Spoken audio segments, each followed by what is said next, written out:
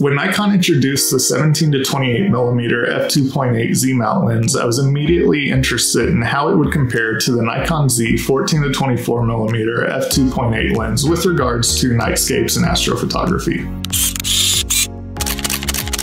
Hello everybody, I'm Will Cheney. In this video, I'm going to be comparing the Nikon Z mount 17 to 28mm f2.8 lens to the Nikon Z 14 to 24mm f2.8 lens with regards to astrophotography and nightscapes.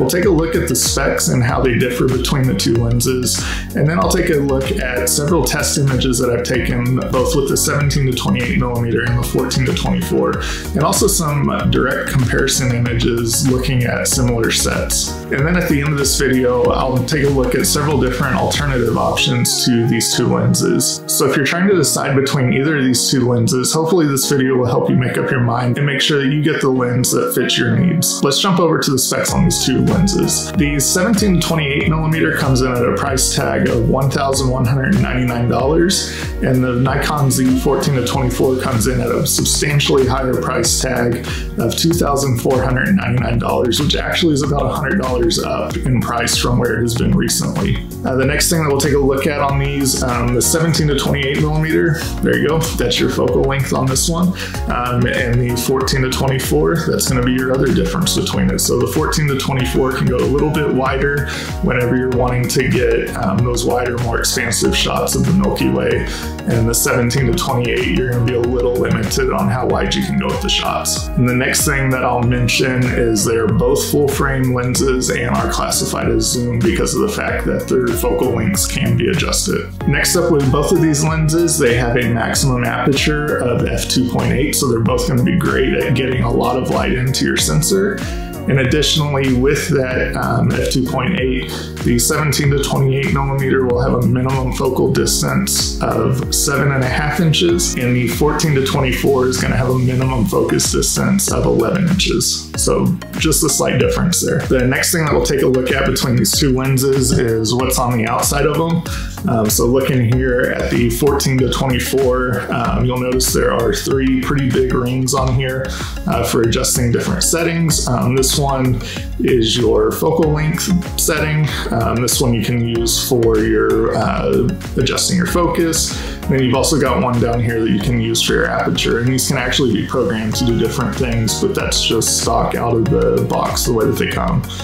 You'll also have a display screen here that'll help you know what focus distance that you're at, and then you'll have a couple of buttons here, one of which will turn on the display, and the other one you can program to let it do whatever it is that you want it to do. Additionally, you also get a switch on here to switch between your autofocus and manual focus, which I find really useful for astrophotography. The next thing that we'll look at here on the 17 to 28, you'll get your focal adjustment ring here.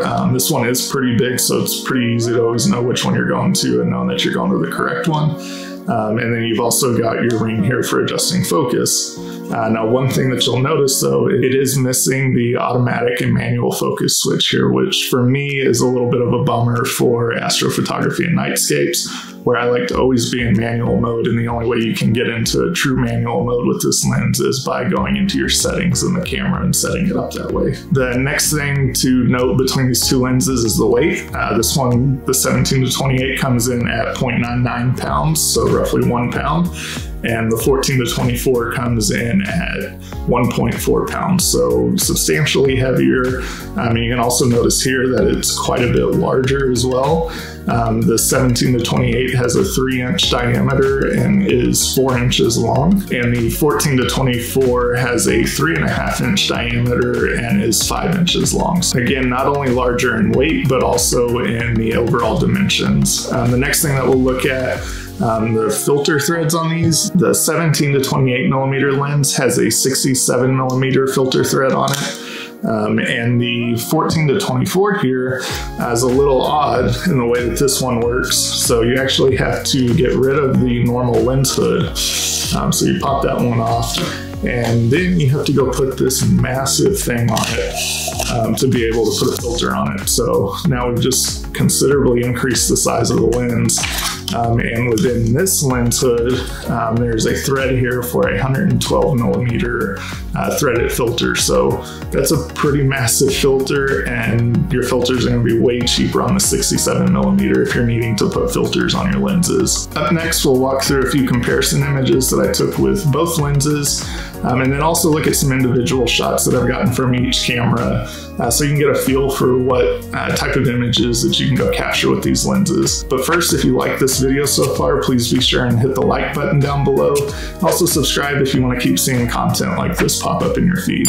If you're kind of at the point right now, just based off the specs, and you don't know whether one of these lenses would be better for you or not, be sure to stick around. Be sure to check out the lensrentals.com affiliate link down below if you want to try the lens out and go take some test shots with it before you decide to drop the money on one of these two lenses. And with that, let's get back to the review. So let's jump in now and take a look at a couple of the test photos that I've taken. This first one is with the Nikon Z 17 to 28 millimeter lens shot on the Z7 II. And what we'll look at here is just looking out here in the corners, looking for star trailing, anything weird going on in the stars. I would ignore this planet here. As you'll see when we get to the 14 to 24 millimeter images, that you're going to get the exact same thing just because that planet was so bright. So overall, this looks really good, especially when you think about the price point for this lens. When we zoom in here to the middle, the stars are really pinpoint sharp. When we move over to the 14 to 24 millimeter, again out here in the corner, you do get a little bit of trailing here, just like you did on the other one. It's really small. This planet over here looks just about the same. No surprise there. And here in the middle, your stars once again are pinpoint sharp. So between these two lenses, it's really surprising to me just how well the 17 to 28 millimeter performs. And I think these two images highlight that. When we go look at the 14 to 24, one of the things that I wanted to look at, and you'll notice almost the exact same thing over on the 17 to 28 millimeter, and it's really expected, and that's as you go from f2.8 up to f3.5, your corners get a little bit brighter as you move up in that f-stop number. So here it is at f2.8. You can see there's a little bit of vignetting going on out here in the corners. You go over to 3.2, it gets a little brighter, and then it's almost gone at f3.5. So when we go switch over here to the 17 to 28 millimeter lens, again, you're going to notice the exact same progression as I go through these three images. So here we are with the f2.8, f3.2, and then f3.5. So like I said, that's expected. You're not going to have perfect no vignetting when you're at f2.8. So there is an advantage there to going to like an f3.2 or an f3.5, but in terms of comparing these two lenses, it's almost exactly the same. One thing here, if you haven't watched my other video on the 17 to 28 millimeter lens, just something that I threw out there. One of the things that I went out and tested was just how this lens performs with wide field astrophotography. So I didn't have the Milky Way core to go get some of the shots that you typically think of with nightscapes. So I wanted to play around with this. I'm not an expert. This was really one of the first wide field shots that I've ever taken. Overall, I'm happy with it for myself, but I know I've got a lot of learning to do, so just please take that into account. And if you've got any suggestions on what I could do to improve the photo, I'd love to hear those down in the comments. But overall, this is with several hours of tracking. I'm happy with it. I think the lens performs really well when paired with a Z7 II. This is kind of just to give an idea of what I was planning on doing with that photo. Again, still a lot of editing that I've got to do. I feel like this is kind of crunchy in this area. That's my editing, not a fault of the lens, but just giving another idea of what you could do with this lens. Next thing, just looking at star trails, I felt like it performed well for this. Star trails aren't something that I do a lot of, but I thought it was worth trying out with this lens just to show it. And then the last thing that I want to jump into is just the difference that you'll see between having 14 millimeters and having 17 millimeters. So 14 millimeters is going to allow you to get a little bit wider shot. I personally think that this particular photo here, that I would not have been able to take this with the 17 to 28 millimeter, at least with the way that I have it framed here. I think the 14 millimeters allows you to a little over exaggerate your foreground and the 17 millimeters is going to limit you a little bit in that. So with this exact setup, you know, I would think the 17, you're going to cut off somewhere in this area and then probably somewhere up in this area. So you'll lose a little bit of the Milky Way and a little bit of your foreground. And I think that would have done an injustice on this photo where I was trying to capture this dinosaur footprint. The next photo, again, another one here at 14 to 24. There is a chance I probably could have shot this one at 17 millimeters just due to the size of this track and being able to place it somewhere. But I do think, again, it highlights, I think, the main difference between these two lenses, depending on what you want to shoot. I think the big difference is, do you want that extra 14 millimeters over the 17?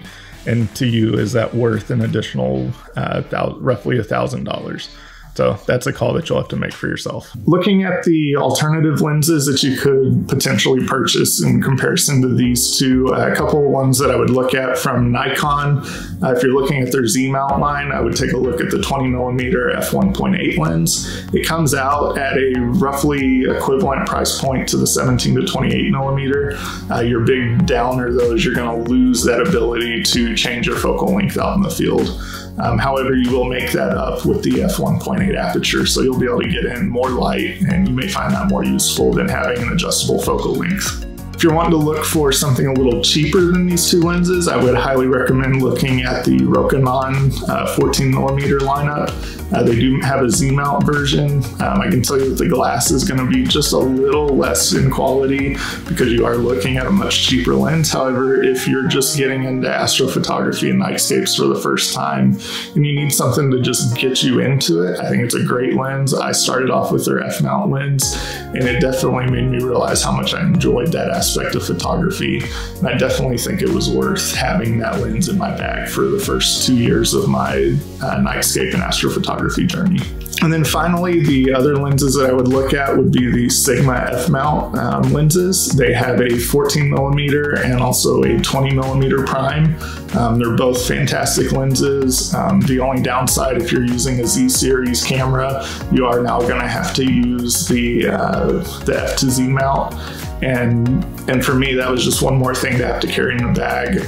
Personally, I'll be a lot more interested in Sigma once they come out with Z-mount lenses, but those would be ones that I would highly recommend taking a look at, as they may fit better in your budget, and they're also going to have larger maximum apertures and still hit the wide-angle focal lengths that you need for astrophotography. Wrapping this video up, I would definitely say for most people it may come down to a price concern, and I can tell you that just based off of the quality of the lenses, I don't think you're going to steer yourself wrong going with the 17 to 28 millimeter. I personally am very happy that I decided to go with the 14 to 24 millimeter several years ago.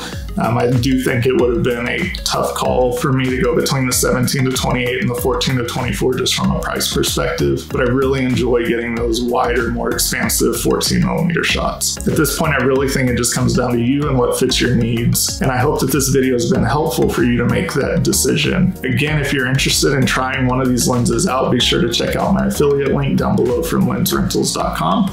That'll give you a really good feel for testing out which one of these lenses that you like better. Additionally, down in the comments, I'd love to hear from you from what you decide to go with and why you made that decision. And please, while you're here, don't forget to like this video and subscribe to my channel. As always, I appreciate your time in watching the video, and I'll see you in the next one.